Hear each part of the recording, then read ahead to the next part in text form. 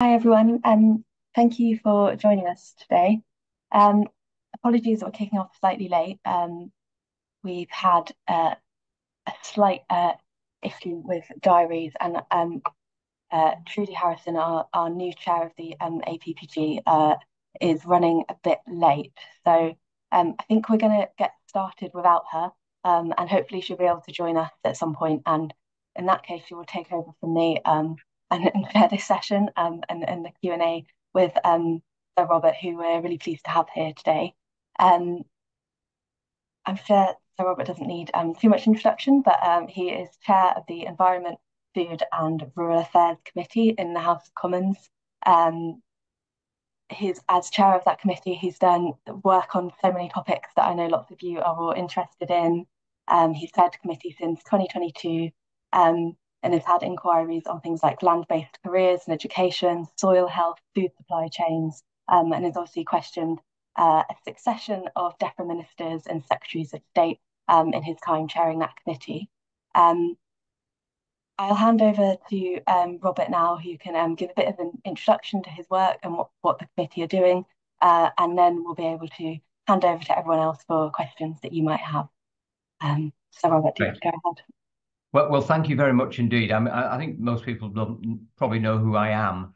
I suppose I come to this having spent 5 years between 1999 and 2004 as a member of the Environment Committee in the European Parliament. So a lot of the directives and regulations that are still applying here in the UK were done when I was there. Things like, waste recycling, the waste electronics and electrical appliances directive, the recycling of vehicles, and the Water Framework Directive, which was a big piece of work that I was involved with, as well as a lot of issues on, for example, vehicle emissions. So, the rules that Volkswagen allegedly broke were rules that were made while I was in the European Parliament.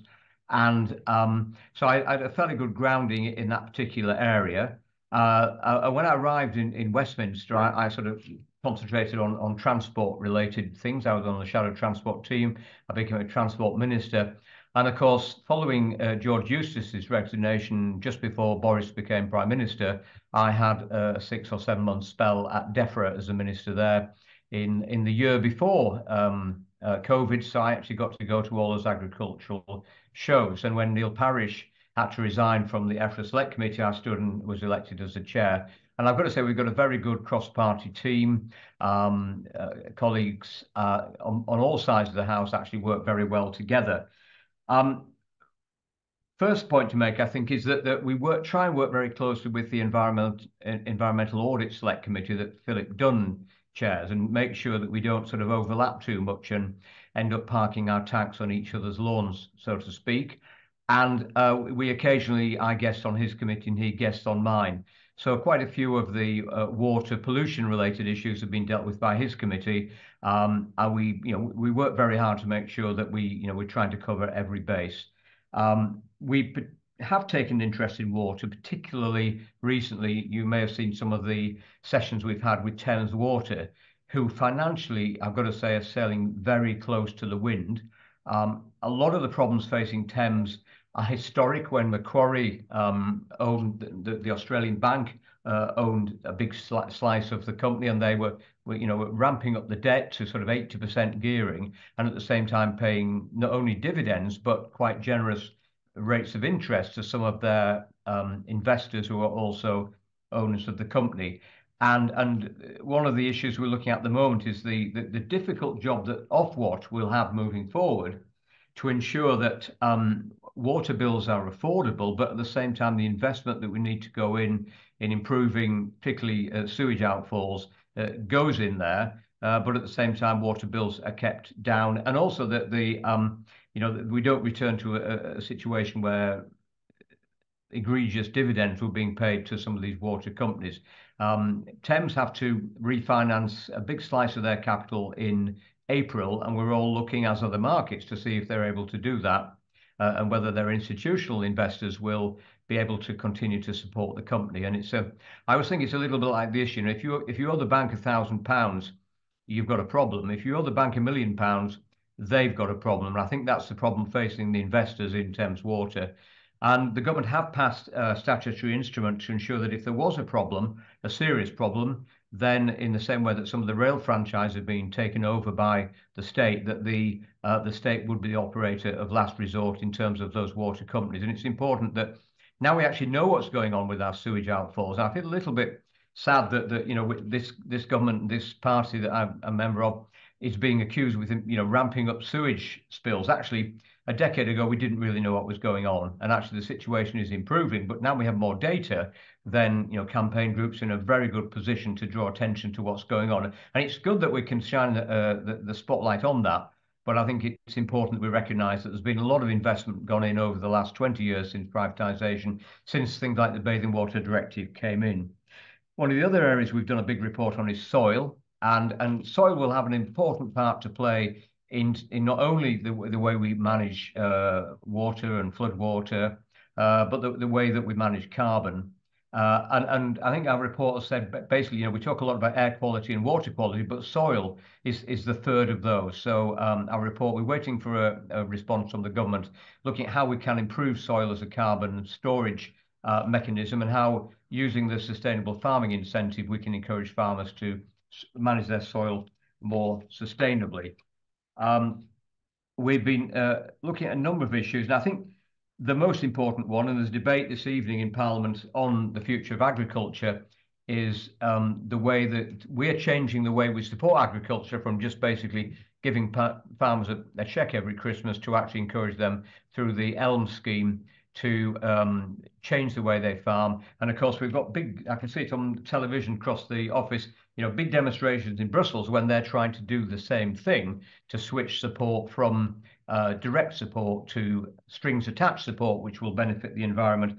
And I'm sure we haven't got to the end of that. So we're busy doing all these things. We've done things on dangerous dogs, which doesn't necessarily relate to the environment. We had a very good session with the Fisheries Minister just after Christmas, looking at fisheries management and how we can now, as an independent coastal state, move forward, how we can have not only more marine protected areas, but also at the same time have better opportunities for fishermen. So the committee is very busy indeed. The members are all very engaged. We've got one of the best attendance records in the Parliament in terms of the committee, and I'm proud to chair it, and pleased that we are doing work in not only holding the government to account, but also I think sort of encouraging the government to move in a direction that maybe members of the committees would like. So I'll stop there and ask for some questions, if I may. Thank you. That was really interesting to get that overview. We've had some questions that have been submitted ahead of time, so I'll start with one of those. But if anyone has any questions that they haven't submitted or that have come up in response to what Robert has said there, please do put them in the chat, and then we'll come on to them in a minute. First of all, I'll kick off with what might be a good opening question from Craig Melson from Tech UK, who I don't think is in the call currently, but if you are here, Craig, then please do jump in and ask it. And if not, I'll do this one. How does the Office for Environmental Protection feed into the work of the committee? And also, what do you think the committee can do with the remaining parliamentary time that you have left for an election? Yes, well, I met with Dame Glenys quite recently in December to discuss the office's projects and their way forward, and I certainly got on very well with her, and I think we've got a good working relationship moving forward. And the secretariat, who, let's face it, do all the heavy lifting and the research and the work for the members of the committee, many of whom are, we're all MPs with lots of other things going on. They have regular contact with the Secretariat to ensure that we can move forward. And in fact, my clerks attended the meeting, which was the title Progress in Improving the Natural Environment in England. Moving forward, given that we all know there's going to be an election sometime this year, I think we're loath to start a big report on something which could then be cut off halfway through because the election's being called. I mean, we're all assuming it's going to be on the 14th of November, but who knows what might happen. So I think there'll be a good opportunity once we've finished the big reports we're doing. We're doing one on trade and trade liberalisation, and part of that's about environmental standards and whether we should, allow imports in from countries that don't have our tough environmental standards. But I think what we'll be seeing is more one-off sessions, evidence sessions. So if any members of the APPG want to contact me or the clerks and make suggestions, we tend to have a sort of session of the committee in private session, decide where we're going to go forward. But I think reports that or evidence sessions that maybe one or two sessions rather than the big reports will be the way forward. So I'd be keen to hear any suggestions that we could move forward with in that way. And in some ways, it's better because, you know, if you have a meeting and at the end of the meeting we draft a letter and send it to a minister or to Ofwat or someone like that, actually that's quick results. You know, we can have within a week, we can have the hearing, get the evidence, and then make a submission and try and get some answer to some of the questions that might be brought up. And you may recall 2 years ago we had the mass castration die-off off the northeast coast of England, off the coast of Yorkshire, and we had an evidence session. We suggested the government set up a special committee of experts to look into it. That happened, and within 2 or 3 months, we had a document on our desk to look at. So, and if the committee hadn't been able to do that, then I don't think we would have got a little bit more of an insight into what the environmental factors were leading to that terrible, catastrophic die-off of crab and lobster, which wasn't associated with dredging in the Tees, as everyone had jumped to conclusion, nor was it associated with the algal bloom that occurred in the autumn that year. Thank you. It's really good to hear that there is, still ways that people can feed into the committee despite there not being loads of time left before an election, and that you've still got, strategies for how you can be as effective despite time constraints. We've heard from Trudy that unfortunately there's been a bit of a diary clash, and so she's not going to be able to make it. So I'm going to carry on with chairing this. However, she has apparently been reading up on your Green Spaces inquiry this morning. So if you wanted to talk about that at all, I'm sure she'd be thrilled to hear whatever you had to say. However, I will move on to one more of the pre-submitted questions. I think Andrew Lard, who is here as far as I can tell, do you want to ask your question about resources and waste? Yes, thank you very much, Lucy. I'm grateful for you giving me the floor. Yes, Sir Robert, I represent an organisation called the Confederation of Paper Industries. We're associate members of the APPG, and our members are one of the biggest recyclers in the UK, and we are recyclers of in excess of 3 million tonnes of paper and paper-based products every year. We've been greatly concerned by the frankly chaotic implementation of the government's resources and waste strategy, in particular the deposit return schemes, the extended producer responsibility, and what was called consistency of collections is now called simpler recycling. Collectively, in our view, all of those will lead to a worsening of the quality of recovered materials for recycling across the board in the United Kingdom, and will do nothing really to increase volumes of recycling either. And in the light of what you've just said about evidence sessions from your committee, I wondered if I might encourage you to hold an evidence session with DEFRA officials and other witnesses, and I for one would certainly be happy to come to your committee and give evidence if you felt that was appropriate, on the whole issue of the implementation of the resources and waste strategy and the future direction of EPR, DRS and simpler recycling. Thank you. Yes, well, we have been very much involved with this along with the Environmental Audit Committee, and actually, paper is part of the solution to the problem. Looking at food packaging, plastic, we're trying to phase out plastics as much as possible, and in many instances, paper is part of the solution.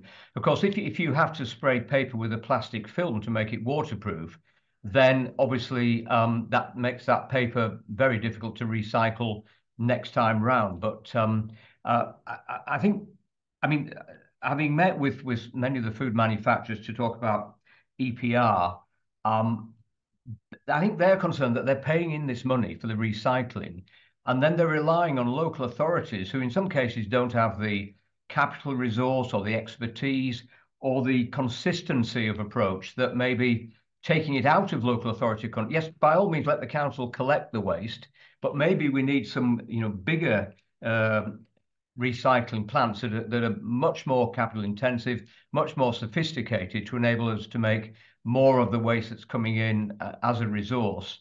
And I think that's one of the biggest concerns. We're still faced with local authorities who are going to have these charges taken from the producers and then sort of given to them to do the recycling. And you know, basically, you know, I'm very much a supporter of, you know, he who pays the piper should play the should call the tune. And I think that many of the packaging manufacturers feel that maybe we're not moving in the right direction. I think DRS, I think the issue of that is devolution, to be honest. I mean, Scotland was going to go ahead of us.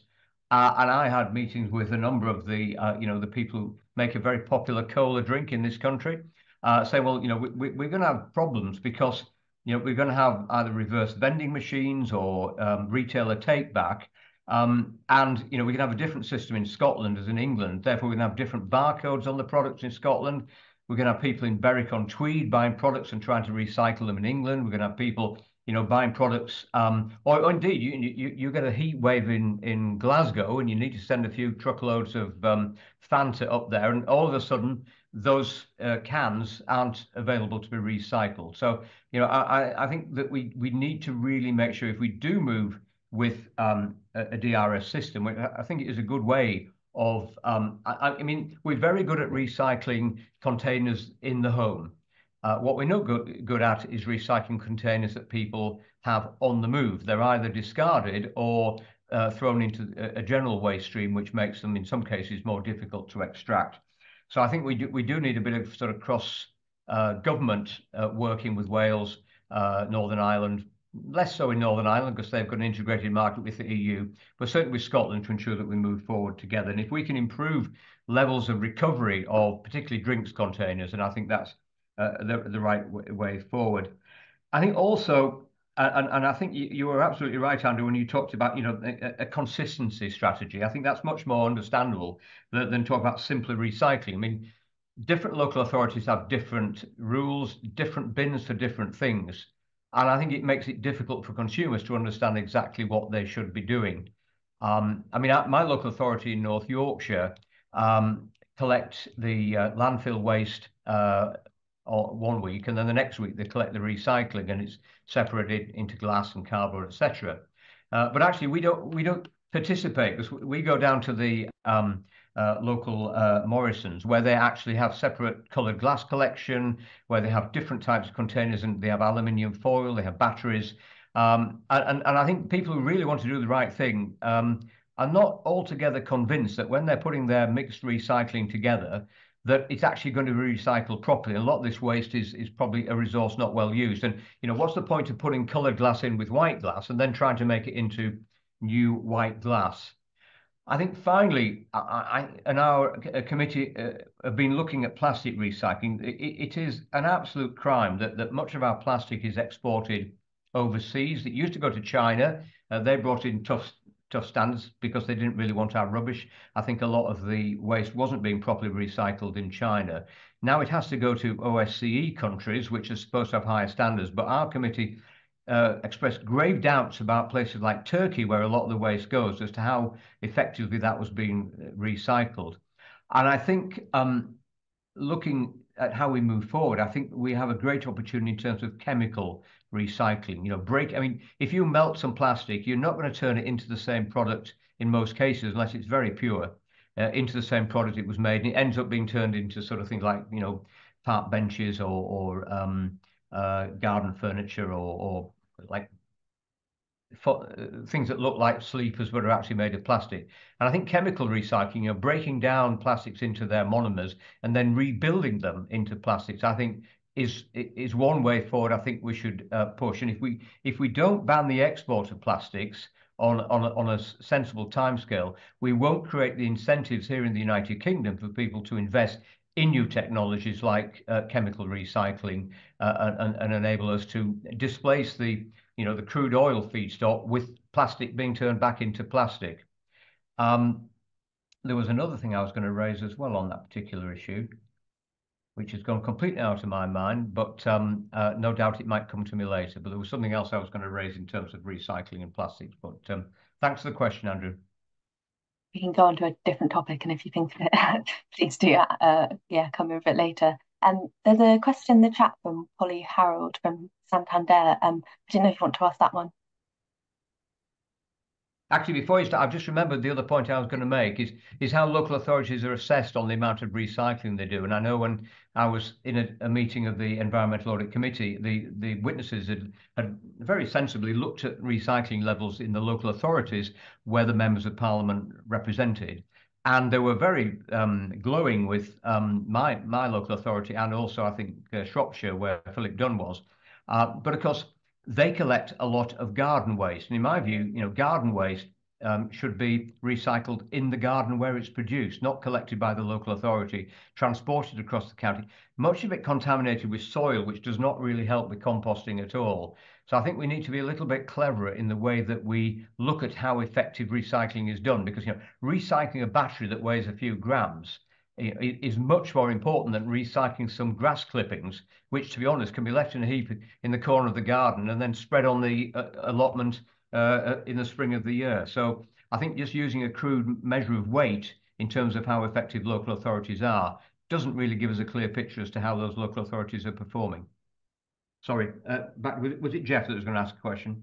Polly, Harold, I think is ready to ask that now. Polly and Jeff are easy to confuse. So I just wanted to, I'm conscious of time.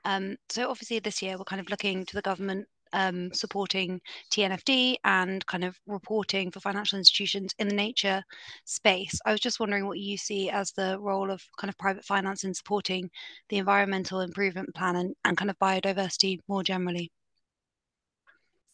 Yes, I mean, it's an interesting question because a lot of investment organisations, a lot of pension funds are so very sensibly latching on to, we're not going to invest in tobacco, which happened a long time ago. We're not going to invest in oil and all those other things. And some of the big corporations are divesting themselves of their coal mines or their what are perceived as dirty industries. And sadly, that's sort of creating a perverse investment incentive to get high returns, investing in some of the things that the big organizations, the big institutions don't want to invest in. But that aside, I think it is absolutely vital if we're going to move forward into a cleaner, greener future, that we can get finance for those, not only the big scale projects like the offshore wind farms and the chemical recycling of plastic plants, but also I think small scale investments. People being able to get a good loan to put some solar panels on their roof. People being able to invest in their small companies and maybe putting in a biogas plant for farmers, that sort of thing. So I think it's important that the institutions, the banks, do their best to ensure that where you get a sensible proposal, and it may not have the same rate of return as investing in some other less green technology, but to ensure that the banks and others help with that. So, and I think also the institutions have a big part to play, and I also think it's important that although I know pension funds and banks and institutions have a global perspective, but it would be great to see pensions that are invested here in the UK being deployed as investment here in the UK, not necessarily in the Chinese or Far East or American markets. So yes, we do need access to finance, and the Green Investment Bank, I think, has a part to play in that as well. Thank you. And so, Robert, I don't know how quickly you need to run off, but perhaps we could have really quick... I'm okay for a little while because we were late starting, weren't we? Yeah, that's what I was thinking. Ellie Roxburgh, you had a suggestion for something that perhaps the committee could look at. I wondered if you wanted to sort of ask that question, talk about that a little bit. Yeah, hi. Thank you so much for today. Really, really interesting topic so far. I convene an alliance of NGOs looking at the need for an integrated approach to nitrogen. And we see a really good opportunity for action by government being raising statutory targets in line with the Global Biodiversity Framework commitment. And I was wondering whether this is something that you'd be interested in looking in a one-off session over the next couple of months. Yes, I mean, I think agriculture is one of the, I mean, I'm a farmer myself, so I plead guilty, one of the culprits in terms of nitrate pollution, phosphates as well, for that matter. And there are some emerging markets, so farmers who reduce their pollution can basically sell those credits. And uh, one of my worries, it's a bit of a wild west out there. I mean, it's the same with carbon credits. You get somebody say, oh, I've got this great scheme, we're going to plant some trees in some remote African country, and some government official in that country is going to sign a piece of paper to say that 500,000 trees have been planted. And you wonder just how robust those systems are, and what will happen if those trees that have been planted succumb to a drought. I mean, we can't even count the olive trees in Sicily in terms of EU funding, never mind, some of these schemes. So I think it's important that we have robust and trustworthy schemes. But if we are going to reduce some of the harmful pollutants in our rivers and sea that cause the eutrophication that then kills other wildlife and causes algal blooms and basically dead rivers. And I was down in Oxfordshire with the Environmental Audit Committee when I was on that, looking at the River Windrush, and it was dead. It looked like a farrow and bowl paint pot, one of these nice sort of green colors that you can paint your front door with these days.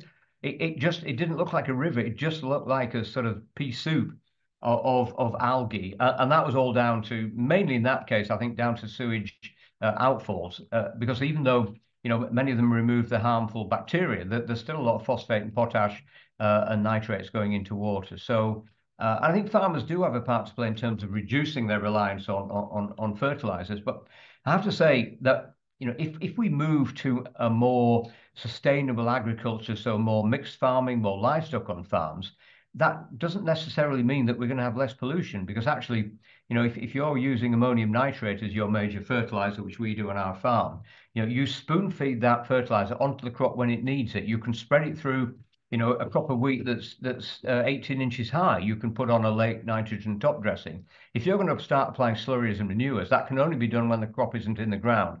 And that often means applying it at a time when you could be subjected to heavy amounts of rainfall and more pollution. So I think, we do need to move forward. One of the ways of doing that is through nutrient trading schemes. But I suspect that at some point in the future, there's going to be one or two scandals out there where some of the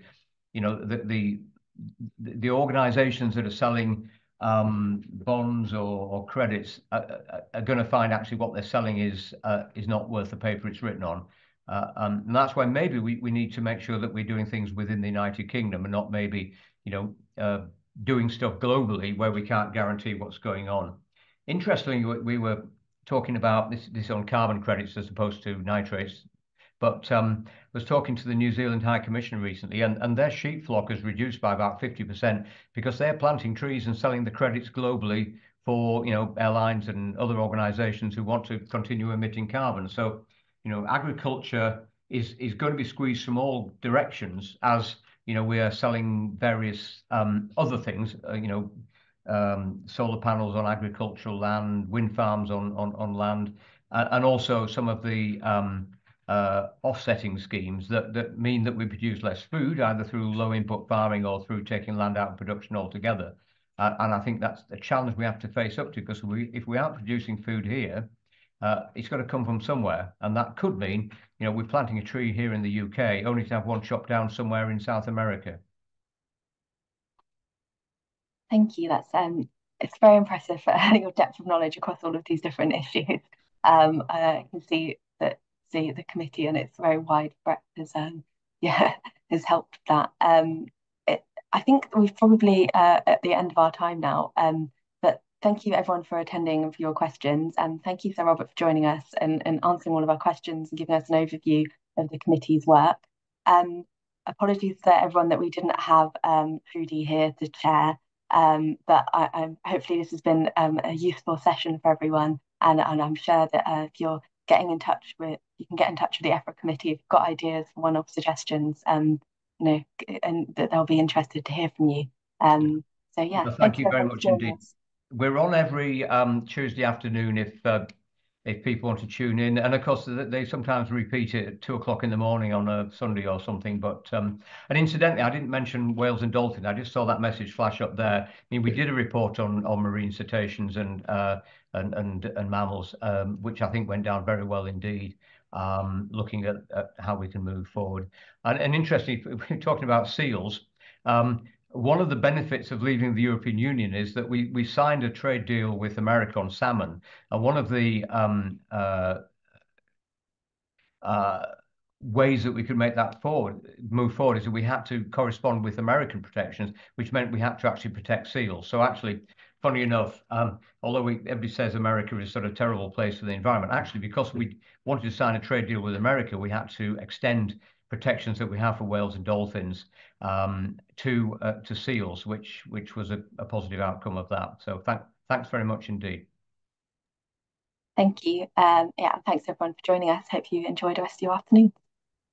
Thank you. I wasn't planning on enjoying it, but then you never know. Thank you. Thanks.